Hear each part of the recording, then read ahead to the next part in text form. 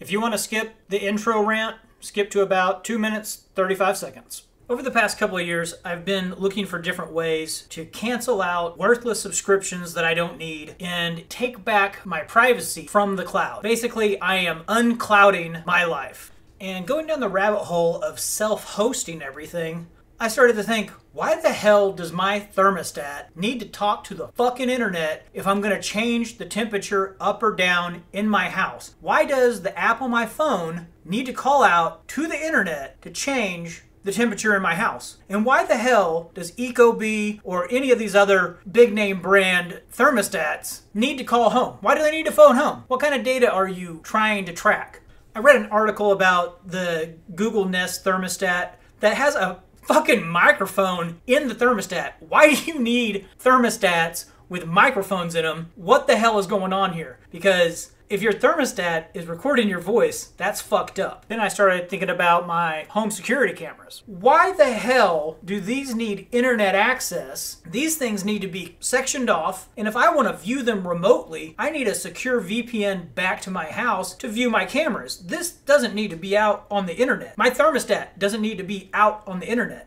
I had an incident with my Roku TV. I've got one of the smart remotes with the microphone in it, and me and my fiance are sitting there, and we didn't pick up the remote. We didn't push the microphone on the remote. We didn't accidentally roll over and hit the microphone button. And it started recording us, and we saw on the TV the captions of what we were saying. It was like, what the fuck is going on? As far as the Roku TV, I really love the Roku interface. So being the paranoid guy, you know, doing a little overboard, I just drilled out the microphones on the remotes.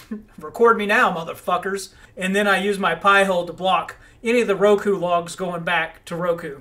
But yeah, don't fucking be listening to me. And obviously, I changed the operating system on my Android phone. I'm not using stock anything. I don't trust any of these big-ass companies, especially with all this digital privacy that you see blowing up on the internet with everybody's going to have an ID to access any of their favorite services. I don't agree with any of that. That's total bullshit, and I hope it doesn't spread from the UK to America, because that's just the end of our digital privacy online. Anyways, rant over. Okay, on with the show. I'm going to get into 3 pieces of hardware that I replaced, that I am now self-hosting, and they do not talk back to the internet unless you want them to. They've got those capabilities. I don't have mine talking back to the internet. It's just on my local LAN. I'm going to talk about replacing your thermostat, your doorbell camera, and another dome camera for outside your house. I replaced my Ecobee thermostat with the Honeywell Home T9 Wi-Fi smart home thermostat. It supports Homebridge and it supports Home Assistant. With this, you don't have to have this talking to the internet at all. What's really awesome about having all this self-hosted is when you change the temperature on the thermostat from your phone, it's almost instantaneous, like you were standing in front of the thermostat changing it right there. There's a very, very short delay. It's not like with my Ecobee, I would change the temperature and it would take anywhere from 30 seconds, maybe a minute to change the temperature.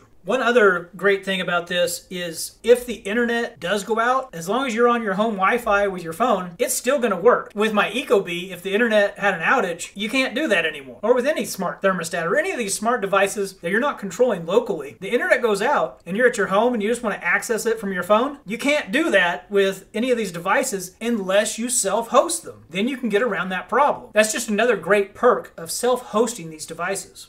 The next piece of hardware that I replaced was my video doorbell.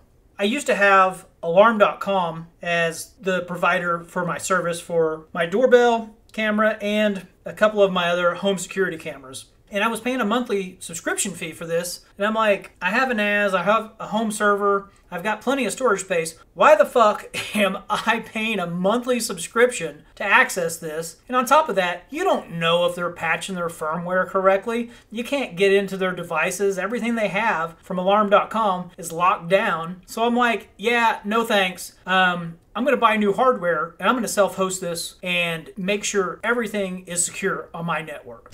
The doorbell that I ended up going with was the Reolink Video Doorbell Wi-Fi camera. This allows you to record to your NAS or to a shared folder via FTP. It also has a micro SD slot on it.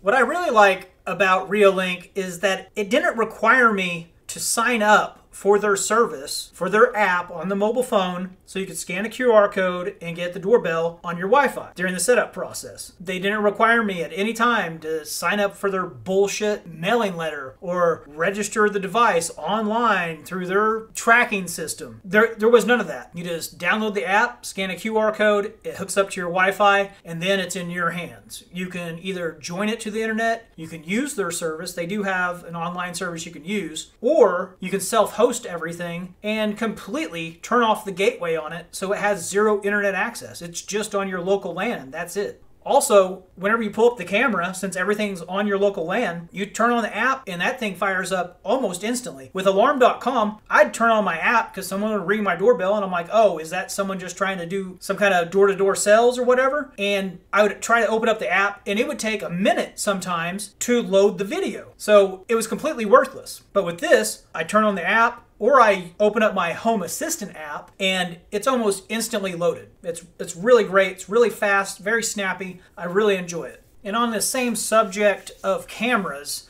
the next thing I replaced was my outdoor dome cameras. I've got a couple around my property. I ended up sticking with the same brand because I was so impressed with the doorbell camera and how easy the app was and how easy it was to use the FTP service to go back to a shared folder on my home network. So I ended up going with the dome camera Reolink RLC 1240A. It is a 12 megapixel camera and it does support power over Ethernet. And just like the doorbell camera, this has the same awesome Reolink app that doesn't require an internet connection, but it also supports Home Assistant. So I can use either app, you know? So if you're like even paranoid about the app, you don't have to use their app. You could use just Home Assistant. It's 100% open source and everyone knows what the hell is going on with the code if you dig into the code.